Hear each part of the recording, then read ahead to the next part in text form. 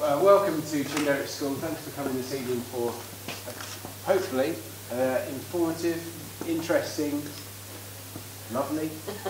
Don't know what other description words I could use, but thanks for coming, and I'd like to introduce to you artist Francis O'Neill. Thank you. Thanks very much. I've got to try and do the thing, so you might have to give me a... Okay, I'll give you a nod. Yeah.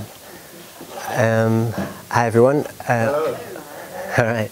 I've not done this talk before. I've gone through this with anyone. So if you do have any questions, you can just wave at me and we can ask them. I don't mind being interrupted, and hopefully can make it a bit more sort of informal or conversational, right? But I'm going to go through a few things and hopefully it will be interesting for you. But do interrupt if you feel like there's something that's not clear, if I'm, not speaking loud enough or something. Just wave at me. All right.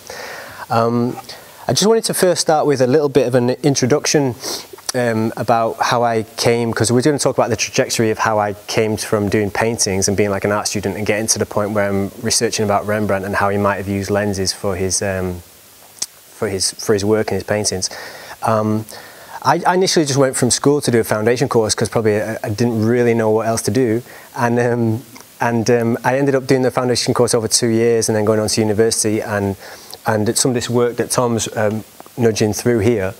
Just to give you a little idea of the sort of work that I was doing and how that I came to sort of have an understanding, or how I was obviously at the time looking at old masters, doing chalk drawings and trying to get my skill level to a sort of a level that I felt was comparable. Like if you're going to do something, I had this idea that you have to do it well because you want to make money, you just don't want to fall off a cliff like a lemming at the end of your university days and then be working somewhere you don't want to be working. So I spent a lot of time in the life room, and I spent a lot of time using models that were available at the colleges I was at, and a few landscapes and stuff. So I got sort of fairly familiar with the materials that I was using and different ways of making the work.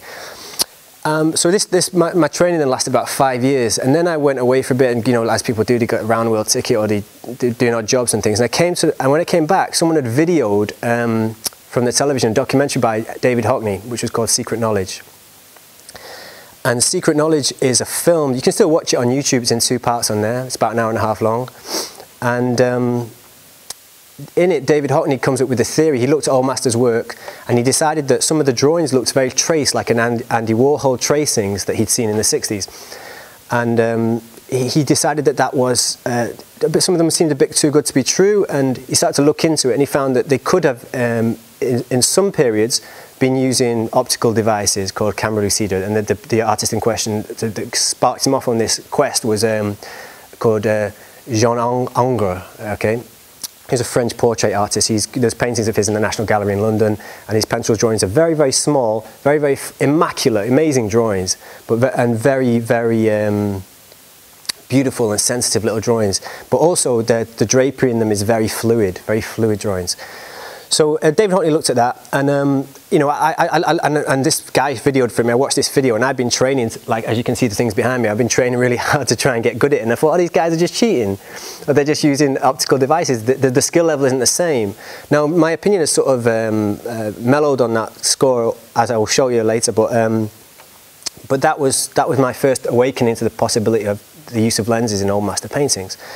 And Hockney did this research with a physicist called Falco, a guy called Charles Falco from the University of Arizona.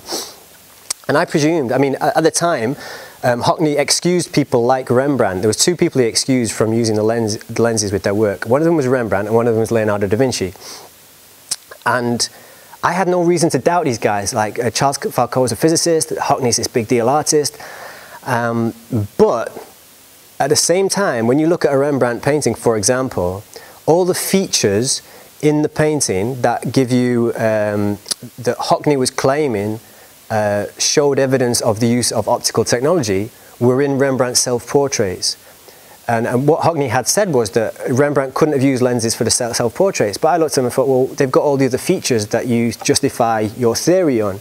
So how could he have been doing that? Was that just a choice? Was it a stylistic choice? Didn't really get that. That didn't really make sense to me.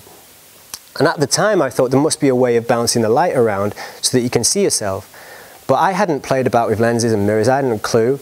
And these guys were physicists and artists who'd put lots of time into it, written books about it, made TV documentaries about it. So I presume they were smarter than me, and they would have sorted it out if that was a thing. And I left it like that. So I thought, I'll carry on doing what I'm doing, because that's the way the best guys did it. That's the way Rembrandt, they all did it by eye. So I carried on in that vein, all right? So some years passed and that, and I'm investigating some of these paintings that you see behind me. Like this one is from very early on, like a foundation course. They're all done in a certain way with the way people work with paint now, which is they buy oil in tubes and then they use turpentine with them, things like that. I wasn't getting the same effects. That I could actually see physically the paint wasn't moving in the same way as you could see in old masters. It just didn't look the same. You put one of mine looked drier, theirs looked luminous and sparkly, and there was thicknesses and sort of consistency to the paint that you couldn't get. And so I started researching that, and I found a few things out, and I ended up corresponding with a chap in California over the internet. And eventually one day he talks about projections. We were talking about different things, and he emailed me and he said that you could see projections on aluminium foil without being in a completely dark room.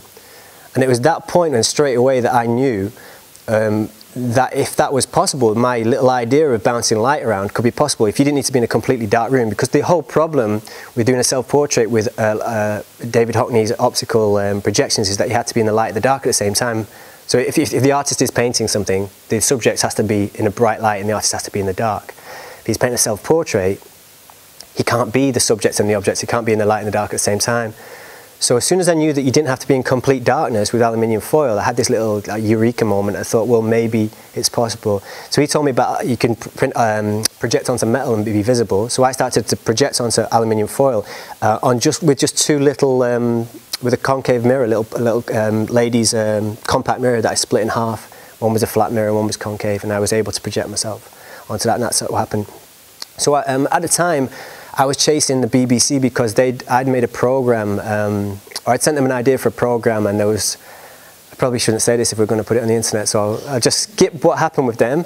But I was in discussions with them, and with the BBC, and I'd got in touch with them for some reason, and they said, have you got any more ideas? So I'd given them 3 ideas, and one of these was this Rembrandt idea that he could have done his self-portraits with projections. And well, we went through their selection process, and we got past their selection process, and then they ditched it without any explanation. So at that point I was thinking, what am I going to do with it? Because I'd put a lot they'd asked me to do work and come up with ideas, so I'd put a little bit of research into it, a bit of time into it. And I was speaking to a girl I know called Sophia, who's a physicist, and she said, why don't you stop wasting time trying to get through like selection processes for radio and TV and stuff, and just write it and we can do a physics paper. And she said, I'll translate it into, because physics paper to me is like, why don't you write in Arabic or something? I hadn't a clue. So she said, why don't you write a physics paper? So I said, well, I can give you the information. She says, well, I'll translate it for you and put it into their format. And I didn't realise, because actually what we did in the end was not in gobbledygook. It was fairly legible. It's quite, for the layman, you can read it. It's like but it did need to be put into a format. And Sophia did an amazing job translating my ramblings, basically, into a coherent and presentable paper. So that's the way it went, and then and that's how we ended up doing the paper that I'll introduce you in a second.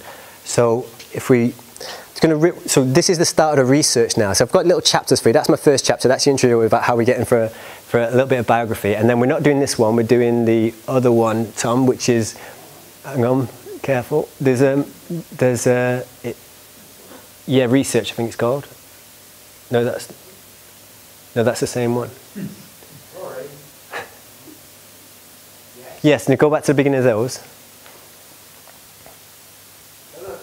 Don't look. Don't look. Don't look. This is the first time, so you're getting it fresh. The first time we've done this talk, So, oh yeah, this is my cue up here now.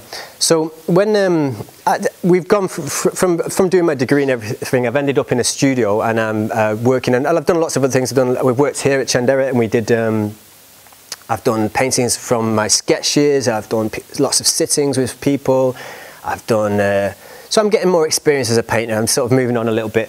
And then I thought I'd try a self-portrait again, because I probably couldn't think of anything better to do that day, But I did a self-portrait, and what was apparent to me was that I couldn't transfer the level of what I felt, the level of skill that I had you know, I'm doing a bit of teaching and stuff like that, and I could demonstrate things. I couldn't transfer that skill to the same level to the self-portraiture with the same ease, because when you're drawing something that's in front of you, in general, like if it's a still life or a person, or like you have a model in or something like that, you can move. They keep still, you move, you can do what you want. When you paint a self-portrait, you've got to lock your feet in position, you've got to work out where can you have the easel, where can you have the mirror, and you've got to make sure that you can see both and flick your eyes. And every time you move, if the distance between the, mirror, the painting and the mirror is too great, you're moving your whole head.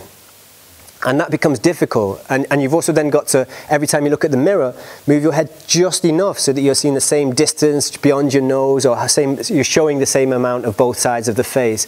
It's really tricky. It's a physical discipline. So it wasn't in relation to the skill level. It becomes a real physical difficulty.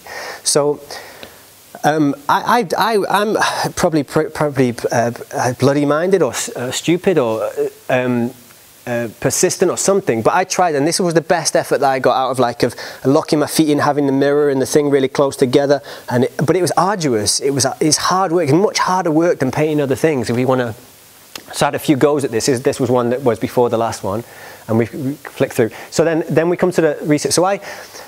It was around this time that Lewis told me about the metal, and I'd gone on a trip to the National Gallery as well around this time. I just popped in or something, and I was speaking to some people, and we're looking at the old paintings of Rembrandt. And I noticed one of the self-portraits I did, the first one of this little body self-portraits that I did, was that mine was very sharp-edged, because it had to be, because I had to lock myself in position. I had to know that the nose was going to end just there, the cheekbone was going to end just there, because otherwise, if I didn't lock the drawing down, it was wobbly and I wouldn't know what I was doing. So when I went to look at Rembrandt's, his were really fuzzy and kind of ethereal and out of focus. I was like him. So there was only two answers for me. One of them was he was a genius and saw the whole world differently, or what he was seeing was different. So either he's different or what he's seeing is different. So this is where we came. So we can just flick through these pictures now and have a look. So these, this is my studio, by the way, and then this is the doorway between a slightly darker corridor.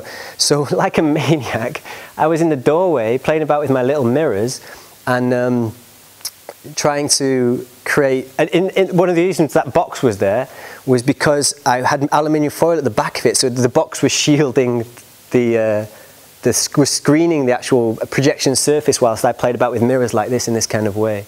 So these are just little mirrors from the chemist. So that's basically, if I stand here, the light would hit my face, then it would hit the far mirror, and then it would hit the near mirror, and then it would hit you've seen the white wall of the box there, but I would have a board with aluminium foil. So these are my formative experiments with it. And I was able to see myself. And the lighting in my studio is not particularly conducive to doing this, because it's a skylight, so that's why I was in the doorway hovering about. But if we moved them along somewhere. So this is another thing I discovered. If you put a lens on top of a flat mirror, it operates the same way as a concave mirror. And then I tried various things. I was trying to work out, I'm not a physicist, so these are my diagrams. If we keep moving these along, like yeah, just whiz through these, Tom, like 5 seconds each or something, and I'll stop you if we need. So these are just diagrams. This one we'll stop at. We've got, I went through the book, and books and images on the screen, and physicists like this, and I thought this is the most unscientific part of our paper, is that I measured, because obviously all the paintings are different sizes. I measured for the late self-portraits by Rembrandt are very big. They're at least life size and quite impressive and imposing. So I wanted to see if there was a consistency of size. So I measured the images. I got images which had the full canvas on, looked at the ratio, the dimensions of the canvas, and calculated what the real life, because obviously the galleries are not going to let me have a look at the actual paintings with my tape measure. So I calculated as best I could an approximation of how big the faces were, and they seemed to be around 20 centimeters, 21 centimeters. So there was a consistency of size there. There was, in his later ones. In the ones I used, I didn't even use all of them, but the physicists put that in the paper, really. So there obviously are gaps in that. This one, one of the winters when I started to research for, Sophia had said she would do the paper. What you see there is a canvas, and on the left hand side you can just make out the edge of the mirror. And I blacked out, I'm in a basement flat, and I put blankets all over the window, and I've got a little mirror there, and I used a bike light just to just to see if, in principle, I didn't know it worked yet, in principle, whether if I shine a light from this sort of position, whether I could bounce it and it come out at the same size on the canvas. And so I spent days moving easels around, but eventually I could show that the light ended up on the canvas. And you can see the filament, the circle of the backlight and the filament in the middle. And when that was in focus, I knew you could get a focused image that you could reach, close enough to you to reach if you're holding the backlight or whatever you could. So that's when I knew in principle it worked. And the paintings have not come out as well. We can just keep moving through these very quickly. I think you're going backwards, are you? Yeah, the other way. There we go. So I ended up at the Oxford Printmakers and projecting onto copper. This is just the Oxford Printmakers, just to show us a few things. And they lent me some copper pieces, keep going. And ended up with systems that worked, and these were my diagrams of the systems that worked. And I wanted to put these in the actual physics paper, but Sophia did some really nice ones with graphics. And this is the piece of copper, my image reflector. So what you're actually seeing here is a very difficult image to explain, but if you imagine you are me, so you're in the viewer's position, the top part of the image is a reflection in a mirror. So you're looking at your reflection there, and this is a projection. The projection is nearer to you than the mirror, so you can draw on top of that, and it comes out upside down. So these were my first images, and I'm doing this, yeah? You've all got that one? Yeah, all the projections tend to come out upside down for the systems that I've created. Hockney's, basically, what happens is, if in a camera obscura, if you've got a dark room and a light room, lens goes in the middle, and the lens will always project upside down and reversed back left to right. And you can put a flat mirror and bounce it, which will correct the left to right reversal, but it always stays upside down, unless you do it at an angle. So the light will come through the lens, and you put your mirror like that, and you can change it, and then you've got it on a flat surface, but you can change you can change your situation in relation to the tracing. Okay. Okay, let's see. I think we're nearly done. There's a few little, these are just a little collection of images. The best what I'm doing here as well is I'm holding one mirror and I'm taking pictures, so it's a bit complicated to try and get so you've got a fourth article in the way. You've got to get the lights, because if you put the light there, you can't see. If you put your camera in front of your face, you can't see your face. So you've got to get all your angles right. So these were not the greatest of pictures of the system. And this is me trying something slightly different with the bigger mirrors. Just whiz through these, Tom, just like, yeah. Yeah, so you get a sense of what I'm doing. Keep going. Keep going. And this is basically, that was good, one of the system there. So you can, if you've got mirrors on stands, you can see how that would work. You just sit at a position, and there's a copper plate. Now the copper plate in these pictures hasn't got a ground on which you would put on for etching, but it works with the grounds. It works with all kinds of grounds, and Rembrandt supposedly used a soft ground, which is the one it works best on. And if you look, I'm in a basement flat which doesn't get direct light, so it's a really poor quality of light that we're operating in here. So if you've got a really good light source, which I have got hold of now, I've got a room where I've been able to work, someone's kind of lent me a room, and I've been able to video much higher quality of projections. I was using copper rather than canvas because the light source is poor, so I wanted to see it clearly. So, yeah, but again, it's establishing the principle. If the etchings could have been done this way and look like they were done this way, there's every likelihood that the paintings were done this way. It's not a cast iron, but that's the way my thought process is working at the time. Okay, whiz through these to give you a sense of what my flat was like at the time. Keep going. And this one was me just establishing the principle that you could do life size. You can't really see it, but that's my face upside down life size. It doesn't come out very well. It actually came out better on the canvas, which I've not got a photo of, and we'll just move through that. And there's Rembrandt, and this is a painting I used to look at quite a lot because I was at a university in Edinburgh, at the College of Art there, and you can wander in there to the National Gallery of Scotland and look at him at eye level. And to me, at the time, this is before I knew anything about the projections, I used to look at this painting and think, why is he not looking at me? I don't know if it looks that way to you, or whether it's the power of suggestion and I'm going to hypnotize you into thinking that way.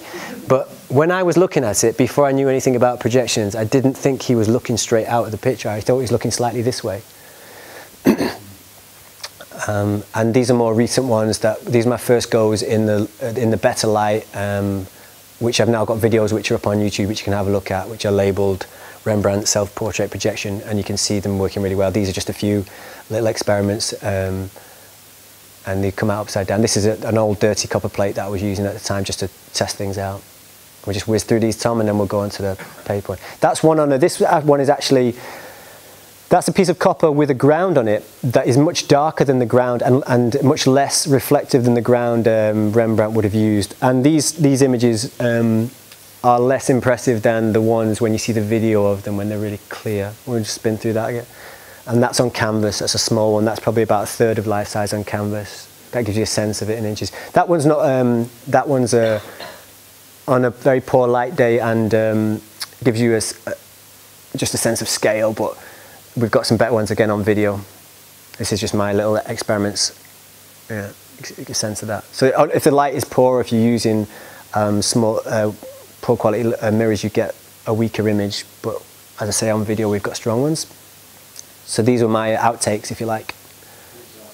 Okay, and we'll move on to the paper. So this is the crux of it, really. So that's like that's how I got there, and then I'm going to walk you through the paper a little bit, just talk you through what that paper explained. Yeah, here he is. So there are people who've gone through this this work before me, and Hockney is one of them with Charles Falco. There's another chap called Philip Steadman who did some work in 1988 on Vermeer, which was on the BBC, and he put together a program and reconstructed Rembrandt's studio. It's actually a bedroom in Vermeer's studio, and it was in Vermeer's mother's house. That Vermeer had a room that he used, and they made a camera obscura. First of all, Steadman made a small scale model. Then Steadman, with the BBC, he made I think it was a life size or pretty close to life size model. And Hockney's book and Vermeer's book, on two separate subjects but related subjects, came out in 2000, 2001, so about the same time. And in their books, they both include a series of quotes and extracts from literature which demonstrate that people knew about optics and lenses from the mid-1500s onwards, and that's kind of indisputable. There were books and there's literature aimed at artists explaining how to use lenses and optics. It does go back earlier to some degree. You've got Leonardo da Vinci talks about, he has an awareness of the camera obscura, and we only have a third of Leonardo da Vinci's notes. So you've got him talking about the camera obscura, you have him talking about projections, you have him with diagrams and drawings of how to shape concave mirrors, and it goes, and the use of concave mirrors, they were known as burning mirrors, and they go back very far. So there's like a legend of Archimedes burning the approaching, I think it's the Phoenician fleet, with large concave mirrors, and they redirected the sun's rays to burn the ships. So people had known about concave mirrors and certainly about their burning properties and the way they focus light. So there is some background to this, and then you get the likes of Vermeer and Rembrandt appearing at a time when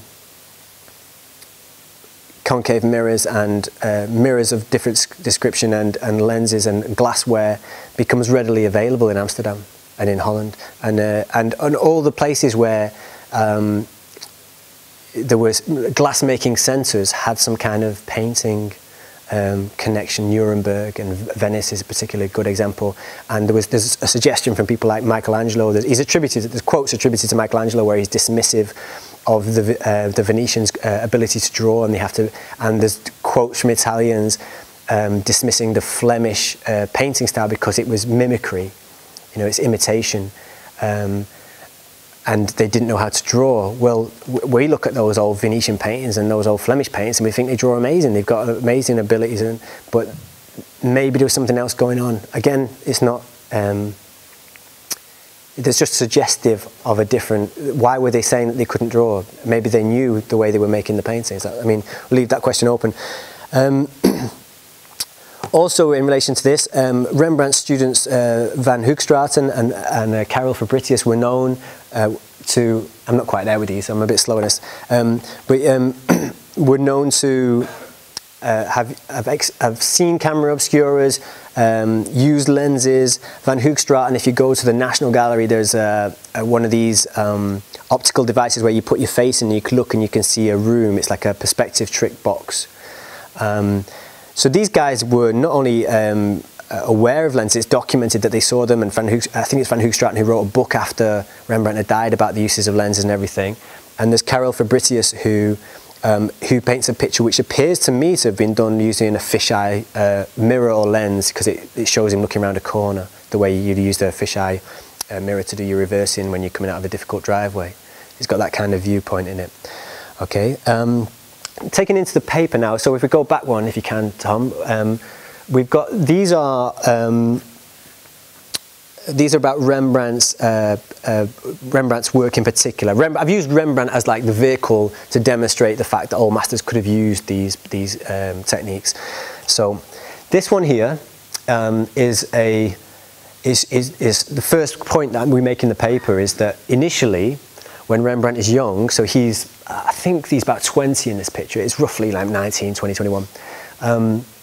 And I always think of this as him laughing because he's found out how to use the thing. I think there's some kind of, the psychology of this picture is that he's happy about something. But I mean, even disregarding that, what we're looking at in terms of what we can observe and we can say as a fact is these are done on a very small scale. They're done on copper. There's 2 or 3 paintings on copper, and this is one of them. And another thing about this would be the expression, which would be very difficult to hold for a long time.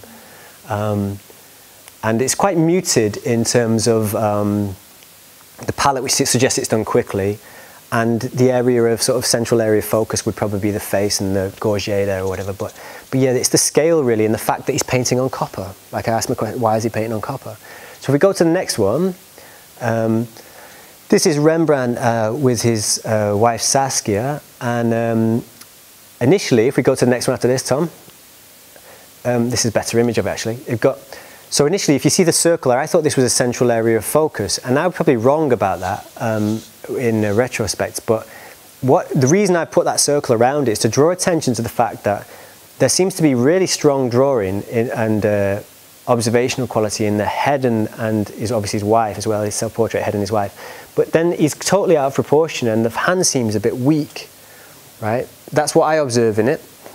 Now, actually, if you're using projections to make an image like this, and there are more than one image version of this, so in this one it's him and his wife, and it's him and someone else in another, and there's him with nobody, you would have to do the head and the background head separately. You'd have to do the self-portrait separate from the head because you have to refocus.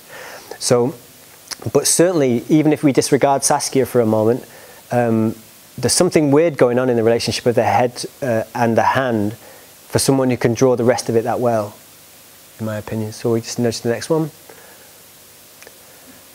So these are we're talking about the facial expressions here as well, like how hard would that be to hold, even the sort of angle on his neck.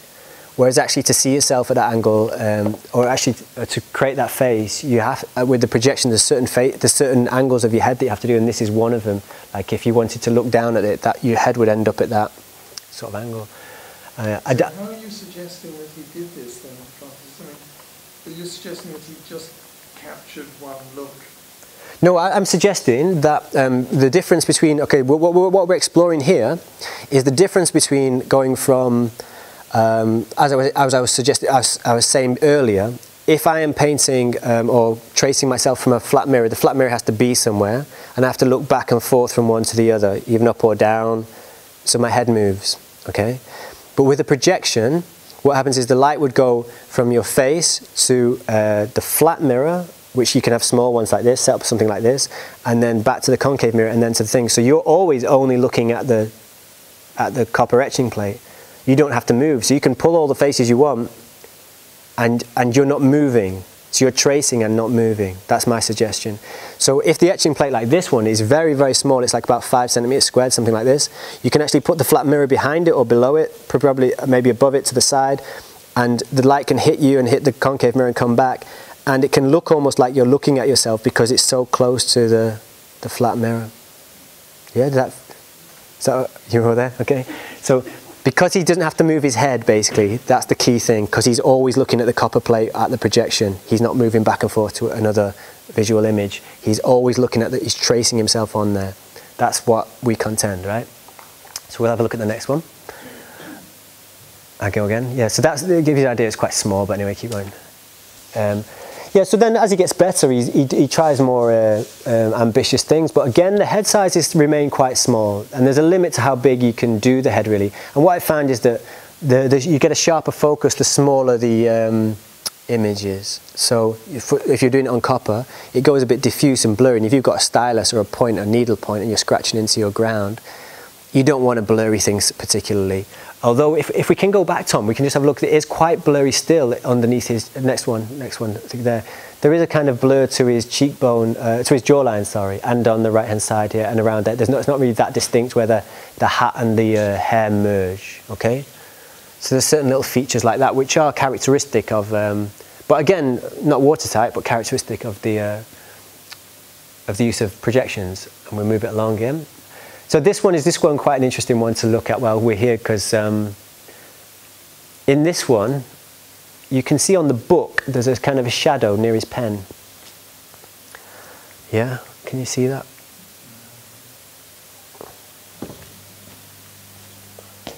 Okay. Yeah. And I'll just, whilst we're on this image, I suggested, this one caused me a lot of difficulty looking at this, but how could he have used my system if he's drawing flat on a horizontal surface? So he couldn't have, if that's an accurate representation. But his head again looks too big for his shoulder on our left-hand side, on the viewer's left, on the right-hand side. And then I didn't know about that elbow. I hadn't spotted it.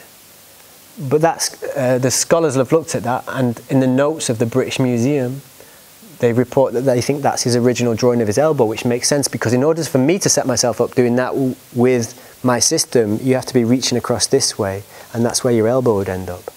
So I didn't know that and I was thinking that's the only way he could have done it. So I think he's conning us here, that he's drawing horizontally. I think that's the point of it. I think that's the point of the image, is to make you think that he's drawing on a horizontal surface, so that he couldn't possibly be doing it. So he's actually using deceit, in my opinion, in this one, to show that, and then in the later stages of the same etching, he widens the elbow, and the shadow on the book becomes less visible. Okay, so he corrects the drawing where he's made it too narrow, because that was the part that he'd invented. All right, we'll whiz along a little bit. Different versions of it. Yeah.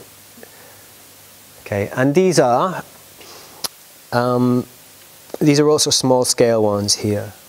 And actually, I think this is the first one of, a second point for the paper was that we think that his eyes don't ever quite look straight out. So we just go through a few examples of this. We'll go to the next one. See, that's quite clear to me that he's not looking straight out at you. He's not looking at his, when you draw yourself in a reflection, you have to look directly at your eyes, or always looking straight back at you, and then you go back to paint.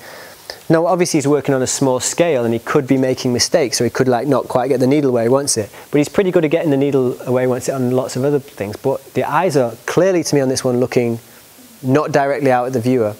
So I've obviously put this paper out there, and people just say, well, he's doing that by choice, and if you want to believe that, that's okay.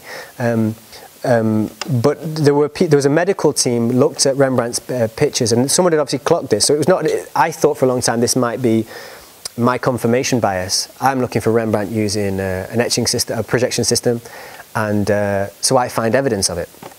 But then I found, like 10 years ago or something, there was a medical team had noticed that his eyes were looking out of the canvas at an oblique angle, or out of the etchings, and they studied it and found it occurred in a really high proportion, something like, I think, I can't remember the exact numbers, but it was something like 47 of 50 or something like this. And they thought he had what they called a strabismus, which is basically a lazy eye, a wonky eye. Because they couldn't, I think they only found that one of his eyes wandered, but I think that's because they knew that he would not have been able to see himself unless he had one eye looking at you, looking straight out of the system. But if we have a look at a couple more examples of this eye movement, I think he's looking downwards there. I think he's looking below the mirror. I think he's looking to his left, our right of the mirror there. He's looking to his left, our right of the mirror there. And the last one is the best one, I think. I think you can see one of the best ones. if we go back to that one, sorry, this one here. This one is a sheet of studies, so this is much older. A lot of the other ones, a lot of the etchings he did when he was quite young, and then he sort of seems to be a bit of a fallow period or less prolific period with etching. So this one is a fairly late etching, I think, and you can see to me that he's looking downwards. He's not looking straight at you on this one. And it's also interesting that the next guy is a guy called Castiglione, I think, and he manages to crack doing these amazing self-portraits on copper on a small scale, having seen Rembrandt do it, sort of. So, okay, just like you do. So anyway, next one, let's have a look.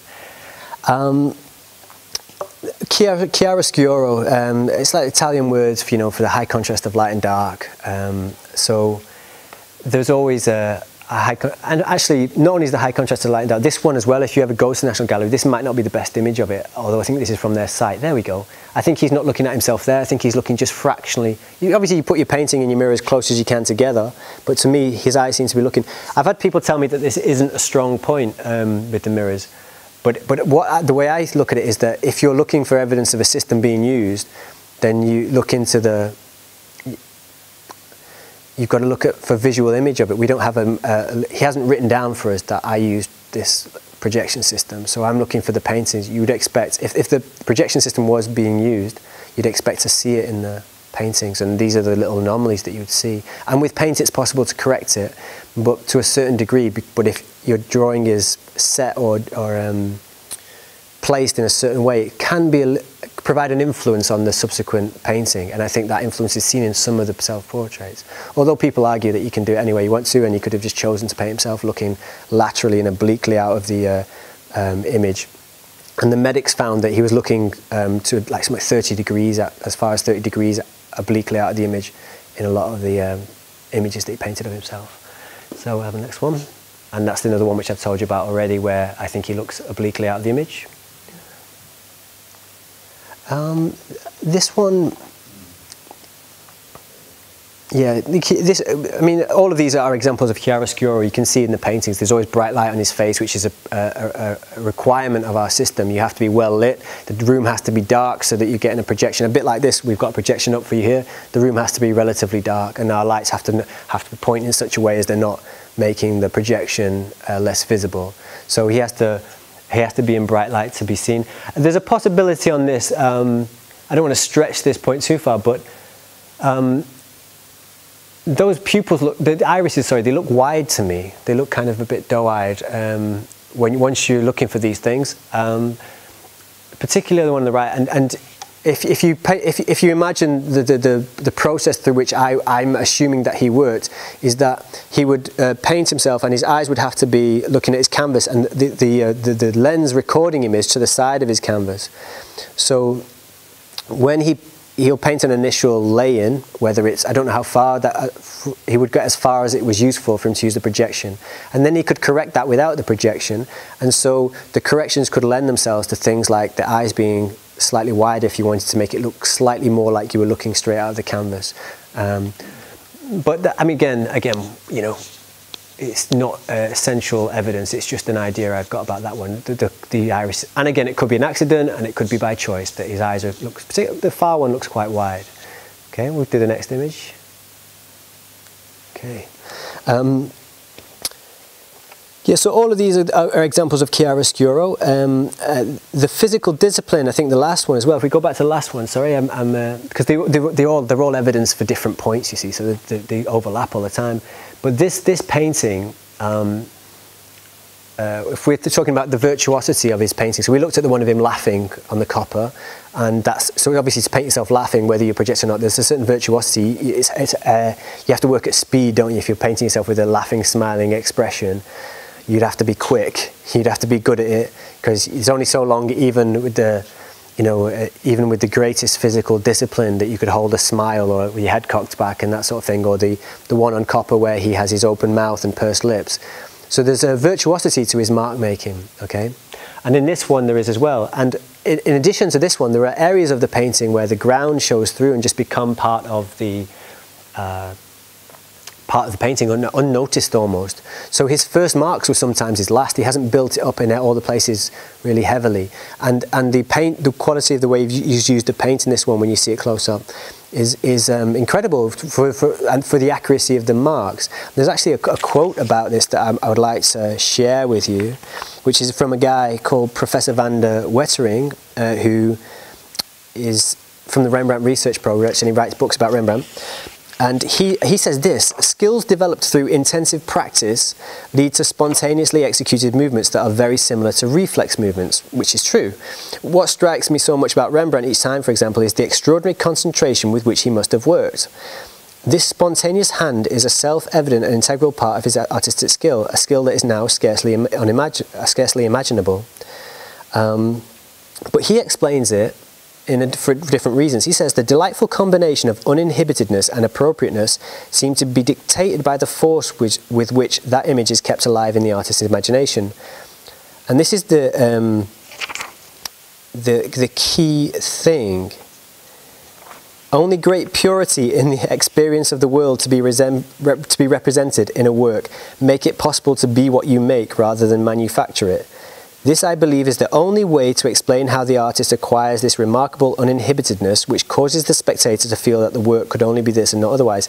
So basically, it's quite a flowery language, but he's saying that only great purity in the experience of the world would allow you to achieve virtuosity of paint. And I'm saying, well, maybe he was just painting onto a template. And one of them seems to me more prosaic and more credible. Than he's basically saying it's otherworldly, and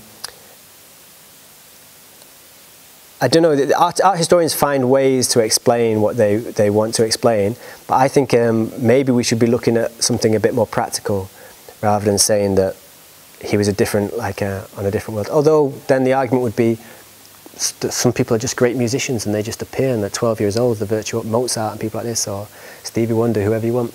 Okay, we'll move on from that. These may be useful because we can have a look at the hands in them. A lot of the paintings, obviously, if you're painting hands, you can't, and doing a self-portrait, it's very difficult because you maybe hold a palette, you've got your brushes, and it's going to be a bit tricky, isn't it? So he does his hands collapsed a lot, like that. In this one is the one where he has both paintings, the hands visible, and it is possible to do this with a concave mirror. You'd either need a big one, and I've actually got hold of a bigger concave mirror where you are able to see that, except it's not quite the specifications that I want, but I was able to see like my whole head and face and hands. It was just a bit too blurry for what I would want to paint from it, because it's not quite the right focal length on it. But I think there is a way to do it that way, and you could paint your right hand in that position with your left hand on the thing, and you could paint it that way. It would be tricky whichever way, whether you were using a projection or whether you were doing it just from a flat mirror. But I think that the hand that is detailed is in bright light, and the one that's not so detailed is in dark light, which is again something that we'd get with projection systems. You don't get very clear images in the shadows. So it's just an interesting little point. Something is going on there anyway for him to be able to paint his hands. As we saw, he wasn't really able to do it that well in the etching, wasn't it, to describe his hand that well in that one. Let's have a look at the next image.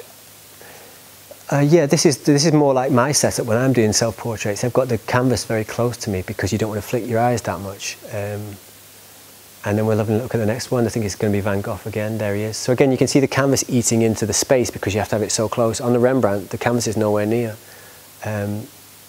That's him showing you what he sees in the mirror, and you can see how the canvas has to encroach on the space because he has to keep his eyes really close because he doesn't want to move his head. You don't see that in the Rembrandts. The next one. Oh, this is an interesting little image because this is from Rembrandt's studio, and what you're seeing here is light coming. He's got the window over there, but the bottom shutters are shut. So you're in the position of the artist. So I've been to Rembrandt's house, and there's no light behind you. There's no window behind you. So you're painting against the darkness in a dimly lit thing, but why would you be doing that? Whereas actually that would be perfect for projection, because then the light would come from the window or from that side of the room, and you could, the light from the window would not be on your projection surface. Okay, next one. Oh yeah, this is the eye directions again. So I've been giving you, being as, this is Hans Baldung. We're just going to have a look at these. So my eye direction point is made about Rembrandt, and you can argue that away all you want, but then we're going to have a look at these. So all the old masters make the choice of not looking at themselves when they're doing self-portraits. Here we go.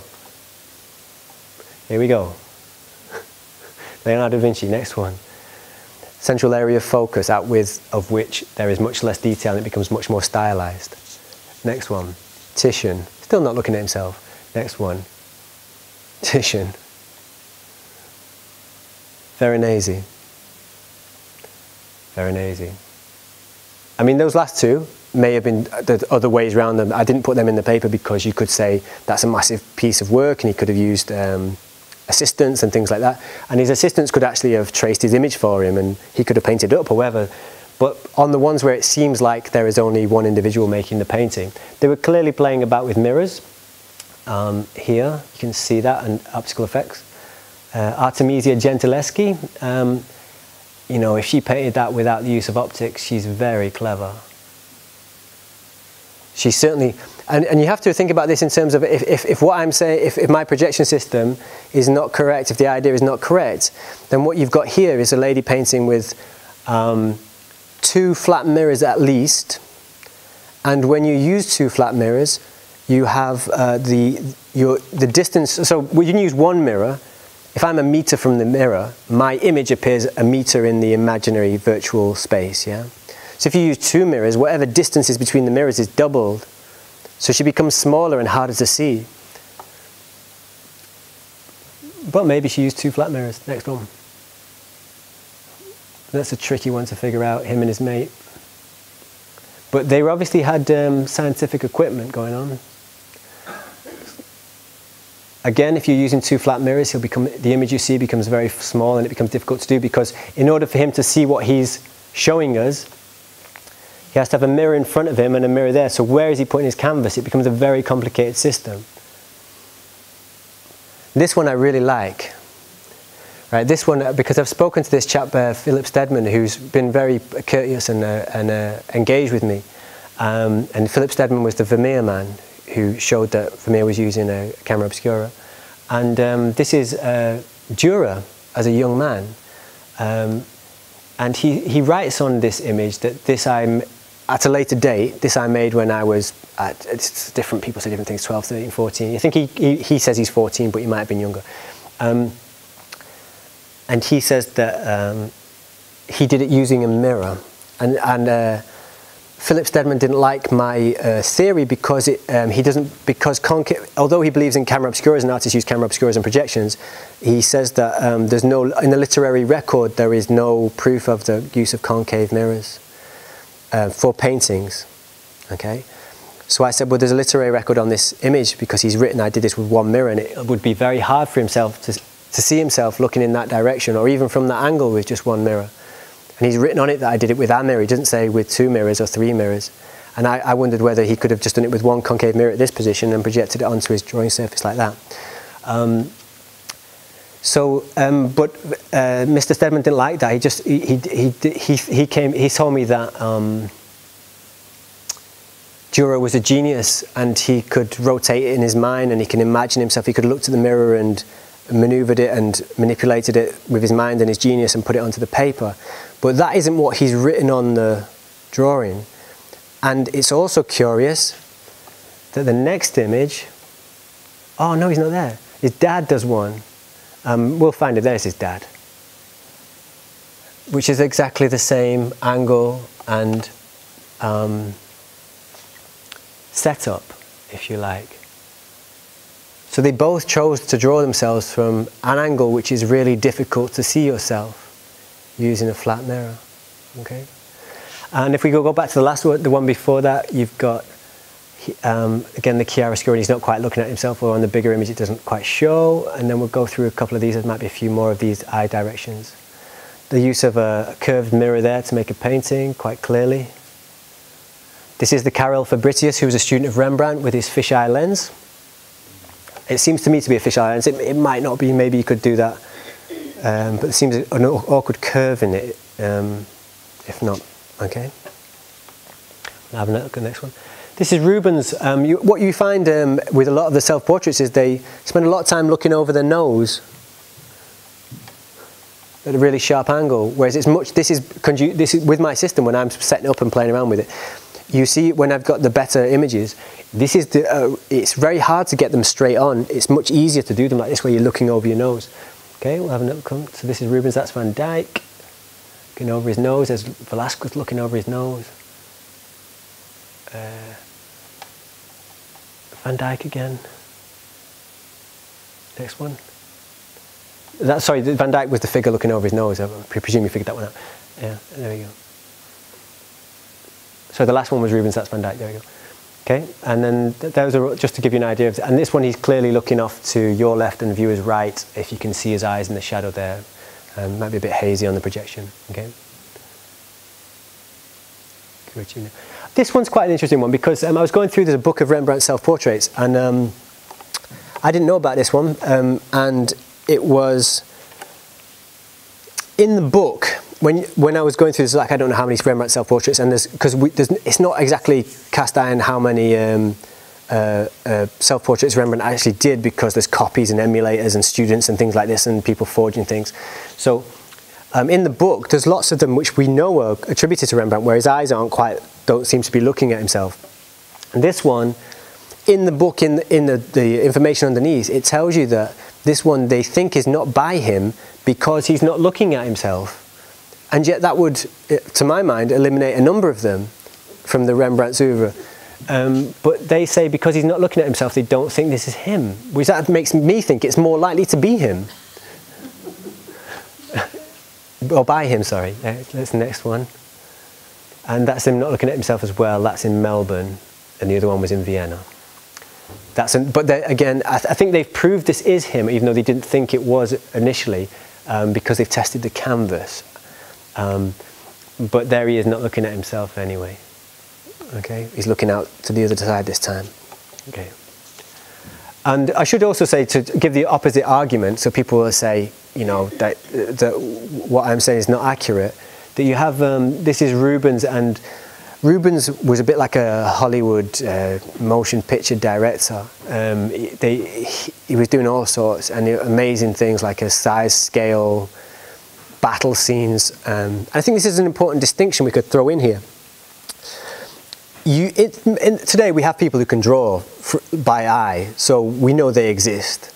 We also have people who can draw from their imagination, and they can invent characters and animation characters and, you know, cartoons and illustrators, and they can draw things from their imagination and conjure up a scene. So we know they exist.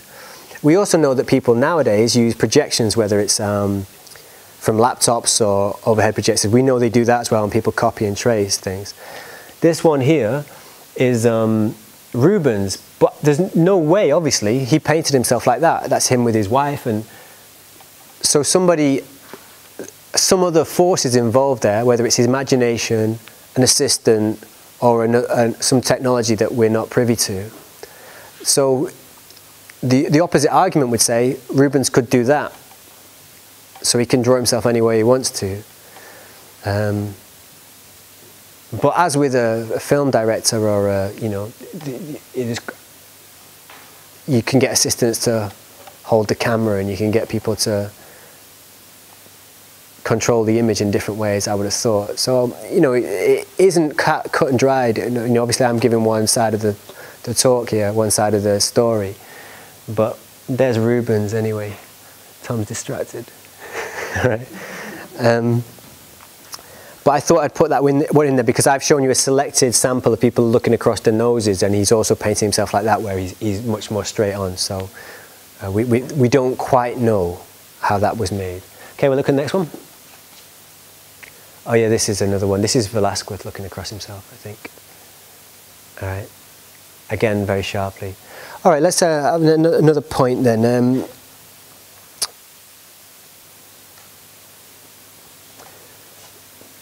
This one is about, I think it's the virtuosity of the paint as well. And you've got a few points in this one. chiaroscuro. I've just lost my thread a bit with my notes here, but let's have a look at the next image for Q. Yeah, it's the similarity of lighting, I guess, we're talking about here. One very young and one very old, and there's a similarity of lighting and position throughout. I mean, he does play about with lighting when he's younger, but there is a degree of consistency both to the lighting effects, the strength of lighting, the shadows, and the position of his head in his paintings. It's not, you know, cast iron. There are some variations early on, but he seems to settle into a pattern where the lighting's coming from one side of his face, and he tends to look across himself a little bit like that. Okay. One eye is looking sort of dead at you, and the other is looking really there. They're not... That's what the medics found, isn't it, with the strabismus? That's what they said. But I wonder whether part of that is because, as I say, if you lay in the image in a certain way with your eyes going one way, and then you get, and it's upside down at that stage, and you lay in and you get your broad proportions, and you get everything, all the information you need, and you flip it back up the right way, and you start to work from the mirror, and you think, oh, I need to make it look a bit more, you might get that kind of sort of disturbance in the visual image. I don't, but I wouldn't hang my argument on that. But that would be a practical outcome of using the system. You know, it would be a conceivable outcome of using the system. Okay, and you've got his hands there, clasped together. And another thing to look at here is maybe we're talking here about the projected image and how it tends to be fairly a circular area of focus. So if you're making a projection using lenses or concave mirrors, there'll be a central area of focus that is particularly sharp and informative, and the rest of it will be slightly blurry. Okay, we'll just whiz through, have a look at the next one. And that central area of focus is, again, this is Leonardo da Vinci. It's what's called in art history as the first autonomous landscape drawing, because it doesn't have any religious overtones. And to my mind, when I look at that, you've got the very sharp distinction of the castle and the landscape, but as you get onto the right-hand side, of viewer's right-hand side of the image, you can see it starts to go a bit wonky and a bit blurry, and the trees start to getting up to a bit of LSD action over here. Yeah?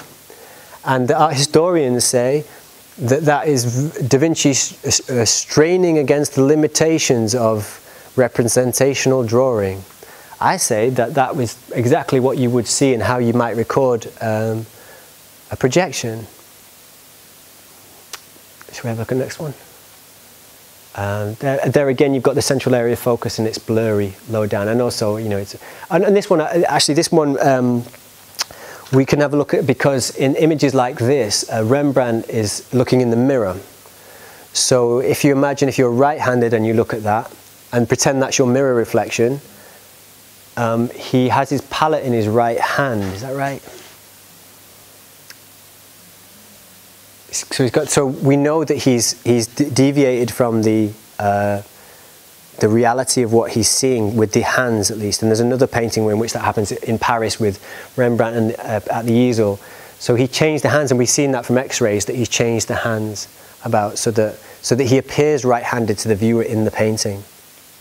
Okay, so we know that he corrected things, but we also know that the initial lay-in was dictated to by that reality. So that's I think an interesting point for the projection idea, that he didn't just, if he could make it up, why didn't he just make it up from the start? He had to put it down one way because he was using a projected image, I think. Okay. And there's the one at the easel again. He's shown himself right-handed, and the X-ray shows that he's changed the hands around. Okay. These are his students. This is Philip de Judeville, who's, and you find that if you're standing in the projection system, to get yourself to see yourself like that, you inevitably adopt this strange position to like change. You can look at it quite naturally. The canvas will be here, and your projecting mirror will be there. And if you want to make it a bit more straight, you end up with this kind of weird contortion of pose. And I think he's not very good at connecting the head to a sort of made-up body, which he might have put on a model or a mannequin. Okay, so but also it just shows you that what Rembrandt's students were getting up to. I don't think he's achieved the combination, because I think they were using the projection in combination with real life, or maybe putting clothes on mannequins or something like that to do the bodies, because sometimes you've got complicated clothing. And I don't think he's connected the two very well. It looks like he's got no shoulders, and there's something strange going on with the angle of his head. We'll have a look at another one. That's the same guy, Philippe de Jodeville, and that's him showing himself laughing. Again, I think there's something a bit weird about it. And he has to turn back towards the light. It's something that you'll find if you use the system, that in order to show yourself that way, you end up with this weird angle to your head and your shoulders. Okay? These are early ones where he's playing about with the lighting, and these are on a smaller scale. But what these highlight for us is that when you make a projection, or even if you're using an overhead projection or a movie projection at home, the brighter images show up better, and the shaded images you lose a bit of detail. And I think that's what is shown here. Yeah, and the next one as well.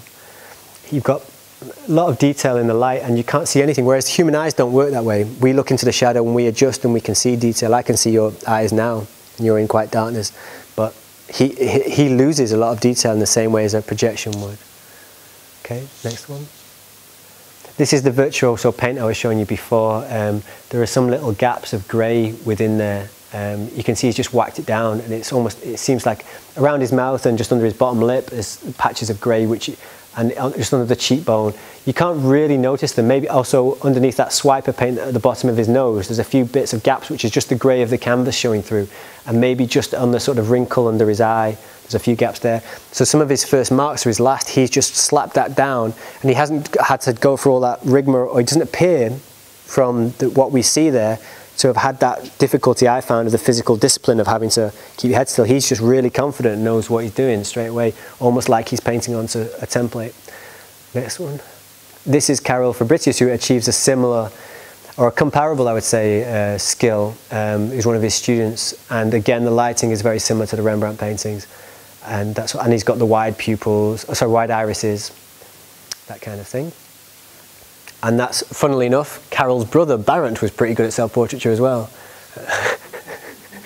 And he didn't, he may have been a pupil, but we're not sure. And also he's got the same lighting, and he's looking down at himself in what would be a curious, difficult place to go. Yeah. Next one we're going to have a quick look at, and we threw these into the paper at the end. You know, no matter which way you look at it, Rembrandt was a great painter, because there is some reason why it's different, and art historians will tell you that's because he made a stylistic decision not to paint that way. But this was also a massive painting and a big deal commission, and it was going to be seen from far away, so that could affect the way you painted it, because you might treat it differently because the viewing distance is different. But there's a little part of me, and again, this is not proof of anything, it's a little part of me thinks that maybe he didn't have either the studio or the money, because he'd lost his house by this stage, and he had a purpose-built sort of outhouse or shed extension put on to do the Night Watch, which is the painting before. And with this one, he was selling his wife's grave, and I wonder whether he had the space to do it privately, to use his techniques, or whether, if it was painted in situ, whether he was able to use his techniques there, or whether he could pay for models, and so that he ends up making it up and it looks different. I think there's never just one reason. They just said, oh, because he wanted to. That's the reason they give for everything. He's a genius, godlike person who just does everything because that's his choice. So we threw in a few questions about that one into the paper. All right. And then there's another photograph of this which I've seen in books but I've not been able to find to present to you. But if we look at the drawing of it, these create a little bit of curiosity in me.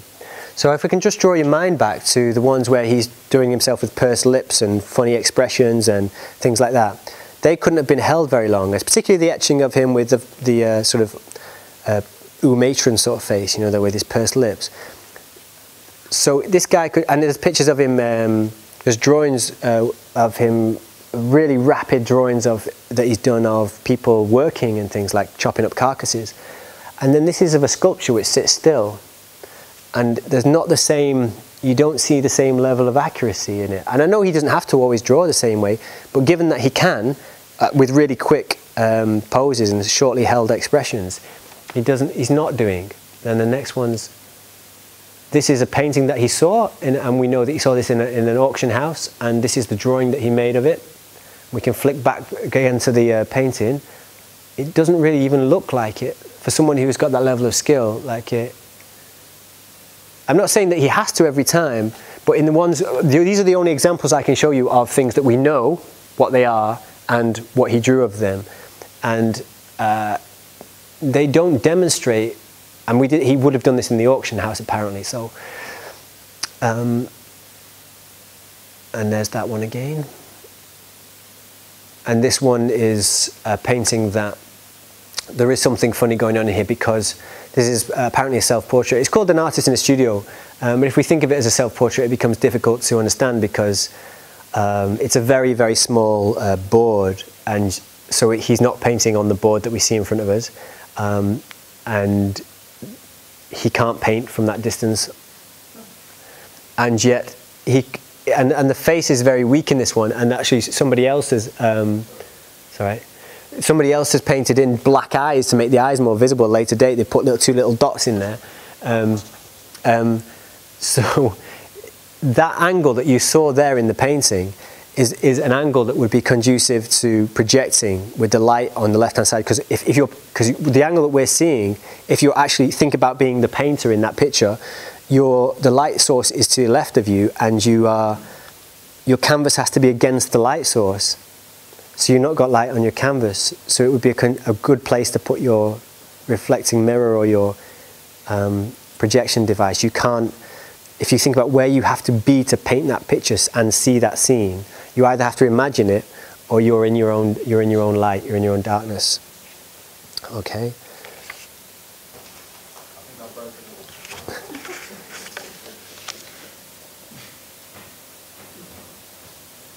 No, I don't think you have. I think it's easy. Oh, he's the man's here. Here we go.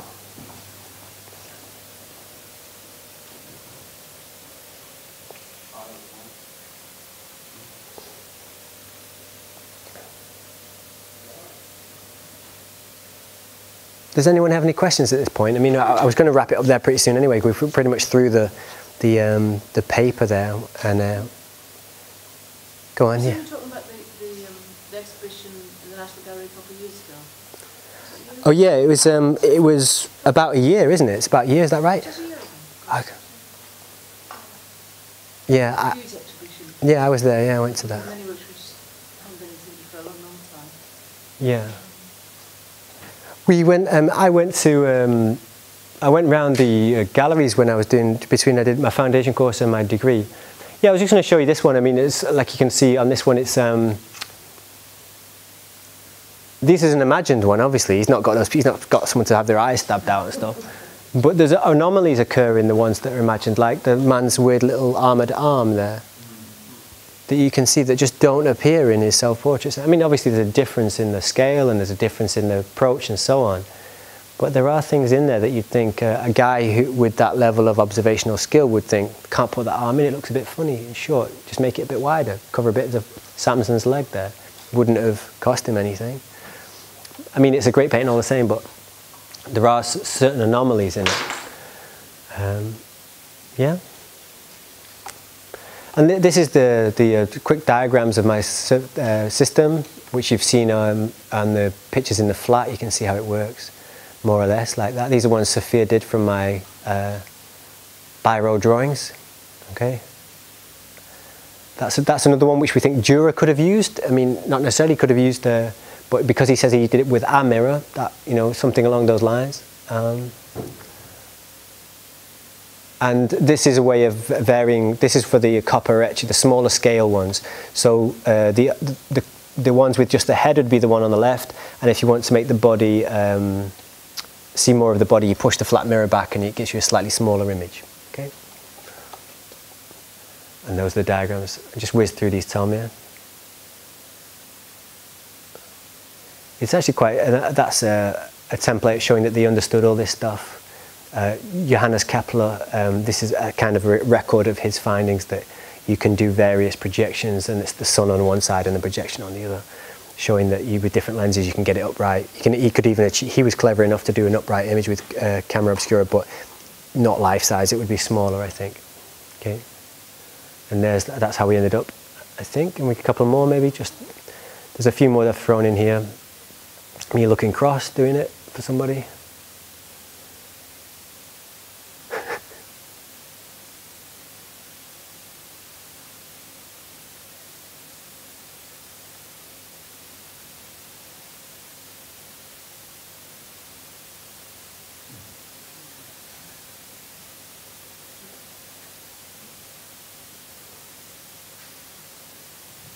I thought you might like that.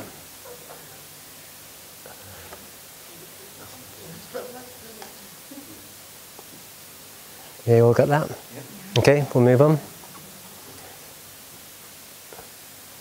And we'll just move on. I think there's just a couple of little things. This is one that's very similar. It's not exactly the same one you've seen before. One of them is in Nuremberg, one is in the Maritz house.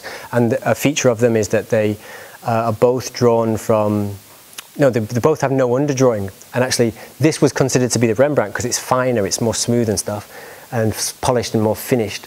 But they found out that this one has underdrawing. That they can, I think it might be in charcoal, but it certainly has an underdrawing of a type that they can X-ray and see.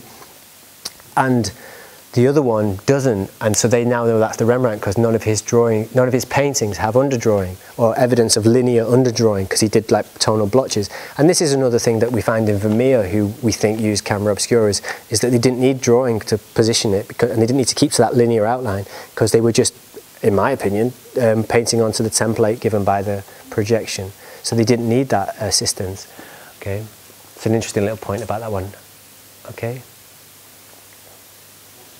is that we done? I've got a couple of quotes from me that I was going to just read out very quickly. That Giotto is another one, like Dürer, who I was told that concave mirrors are not in the literary record. There's a quote about, I'll read it to you. It is initially perplexing that Villani tells us Giotto painted the double portrait with the help of mirrors in the plural. It seems unlikely that Giotto would have needed more than one mirror to paint a self-portrait. And why would he have needed any mirrors to paint Dante's portrait? One possibility is that Giotto used the mirrors simply to improve the lighting in the same way that scholars place the mirror over their desk. But why would Villani even need to mention this relatively minor detail?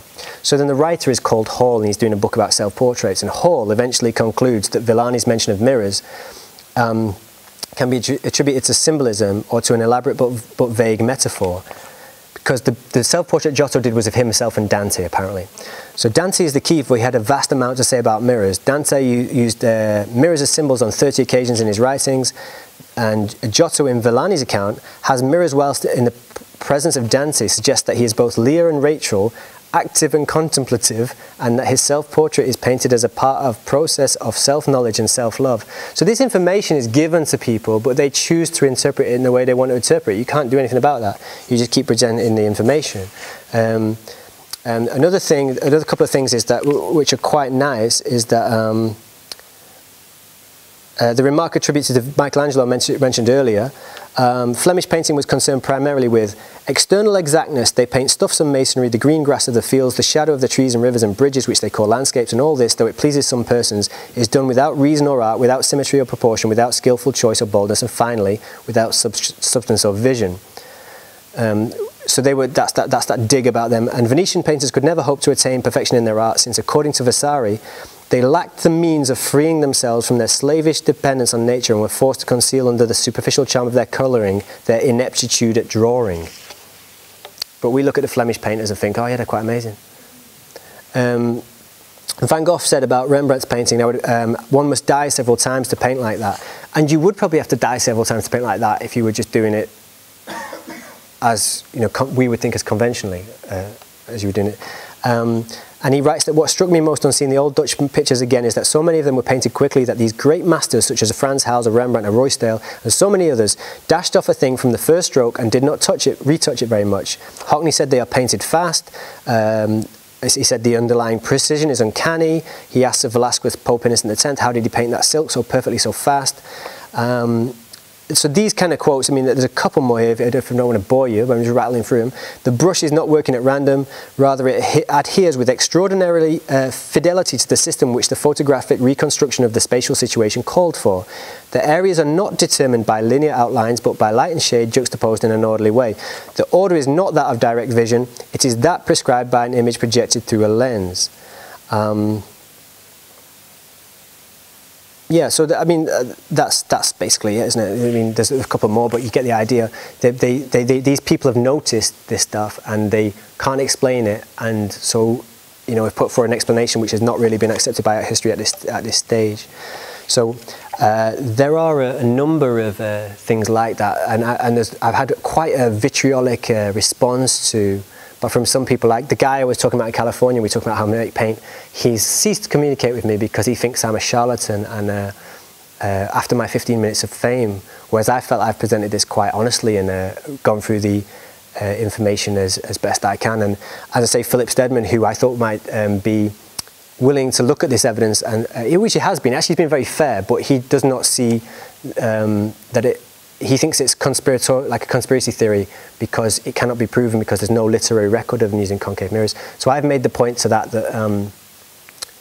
you can look at the paintings and see things in them that are visual evidence, which is a first-hand primary document. The painting is a primary document in itself, which is equivalent to a literary evidence. And so if you look at that, then you can see and that's the way that I used to look at the paint. I used to look at the paint and think, they're using different paint to me, I wonder what's going on. And now they've done chemical analysis of the paint, which shows that the paint is different, and they had egg in it, and they had chalk in it, and they had other additives in the paint that they used that has never been written down. So there is no literary record of the fact that they painted differently. So why would their other techniques be written down? So that would be the case that I would make there. So that's pretty much it, I think, for the Rembrandt. And there's we were going to talk about a couple other things just to finish. Yeah. But this reluctance of the Orthodox history to, even on just something as kind of inoffensive and relatively unimportant as the way paintings were made, and then, because to my mind, you've got two paradigms there. One of them is godlike figure, can do amazing things, and we know there are people who can do amazing things. There's tons of them. There's skateboarders, there's musicians, there's athletes, there's all kinds of people doing amazing things all over the world. So we know they exist. But we also know that there's another paradigm whereby people could be using technology. And they both seem equivalent to me, and the technology sort of emerged at the same time as Rembrandt emerged. So there seems to me that it's quite sensible to look at the possibility of two equal paradigms. Now, as part of, and I've become a bit more able to trust my, my research in some ways, because I had someone write to me and tell me that on the eve of its publication, saying that what I was doing was not true and was false and stuff. And I said, well, I've seen it. I've done these projections, I've photographed them, I've videoed them. So I've got questions about other things now. About the way we perceive the world and the human story. I've got questions about how did the BBC... first of all, did you know that I feel like it's my moral responsibility to take this opportunity to share this information with you. So I'm going to spend 5 minutes doing this. I'm not going to keep you here forever.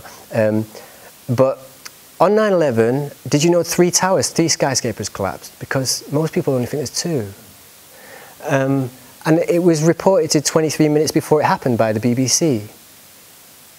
And it fell suddenly symmetrically and at free fall speed. So it felt like a controlled demolition. And this is the lady doing it, Jane Stanley. And the building's still standing behind her. This concerns me. I've got questions. And we look at the next one. That's building 7 there, that shiny one on the left-hand side, the picture on the left-hand side.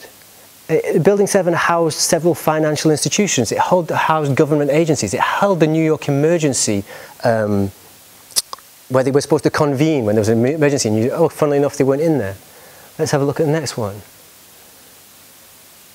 Steel-structured skyscrapers have never collapsed due to fire in the history of mankind, and 3 fell on one day on 9/11. These are recent. There's a Dubai one that was recent as well. And that was the fire. I mean, there were fires in Building 7, and that's the official explanation for it. But the symmetry and they caused me concern. Let's have a look at the next picture. So the National Institute of Standards and Technology reported it, investigated this stuff, and they found no evidence for explosives. So we asked them, did you look? And they said, no, we did not look for evidence of explosives. And so other scientists started to look, and they got hold of samples of dust from the World Trade Center, and they found in every tested sample, they found evidence of thermite in a military-grade explosive called nanothermite, which cannot be made in a cave in Afghanistan.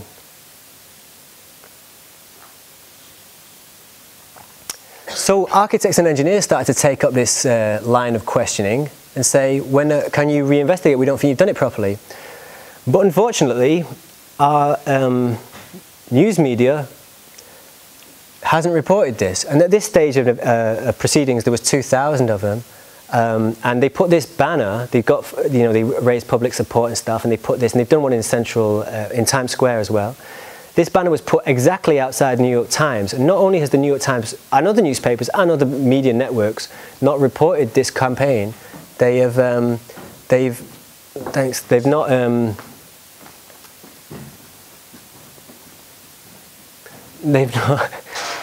reported the campaign.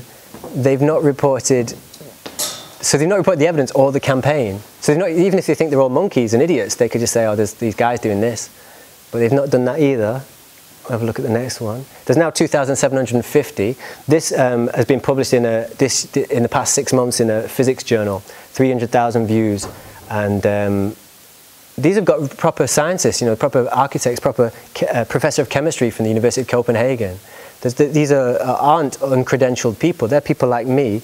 Well, no, they're better than me because they've got academic credentials like professors and so on. So when I present my art thing and people just give it short shrift because I'm not the orthodox history, that's one thing because it's art. But these guys are the people that you would turn to investigate this stuff and to know what's going on. And they need to know because they're putting buildings up, and the buildings shouldn't be falling down from fire, because otherwise all of us are in danger every time we walk into a skyscraper. Okay, the next up. This is what they told us happened. This is what they told us happened.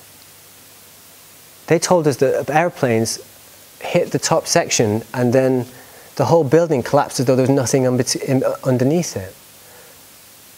Now airplanes probably did hit those buildings, but they were designed. Think of it a different way. If you have one structure, put it horizontally and call it a juggernaut and call it a small mini, what's going to happen in that collision? Next one. And it's not just architects and engineers. It's not just people like me who you can dismiss. These are people who work inside the system, who are military guys and pilots. There's pilots for 9/11 Truth. There's architects and engineers for 9/11 Truth. There's firefighters for 9/11 Truth. The truth is there. The people, what has gone on, they don't tell you stuff, and then you don't know.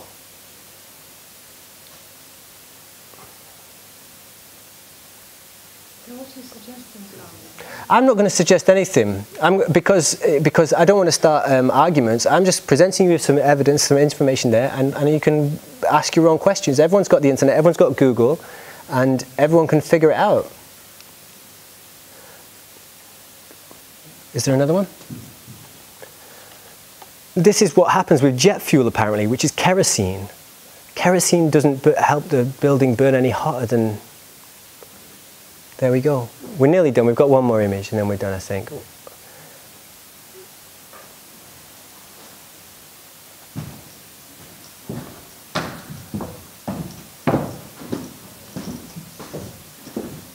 Thanks.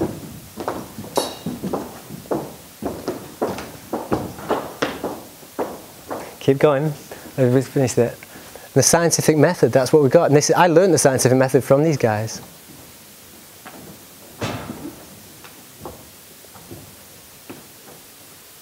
I'm going to do the last couple just very quickly and let everyone go home.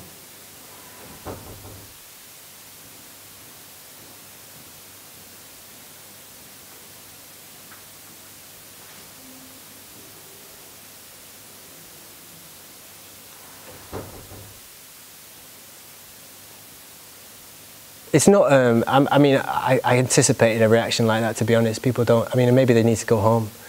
But But essentially what it's showing you here is that in the case of building 7, the third tower that you've not seen, this is it at the bottom. That building fell down, and it's a fair old distance from the other towers, and it fell down at 5:23 in the afternoon. And people were being moved back because they knew it was coming down. They had foreknowledge that it was coming down, and the evidence shows only one thing. And we can all make our own minds out how we respond to that knowledge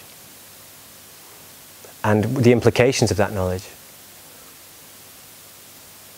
But I felt it was, I think if you know it, I think you've got, I've brought it up here because it might not be quite the right context, but what is the right context?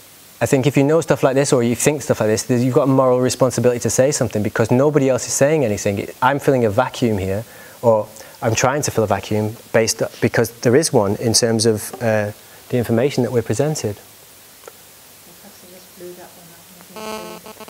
It takes months and weeks of planning to stage a controlled demolition. You can't do it on the same day.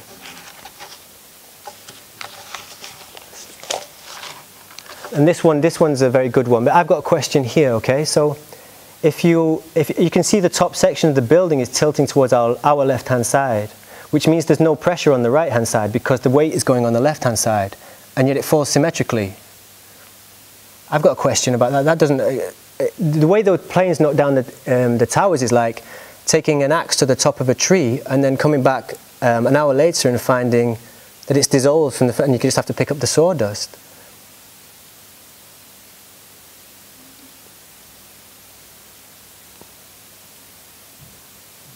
Yeah, Tom? That's the last one.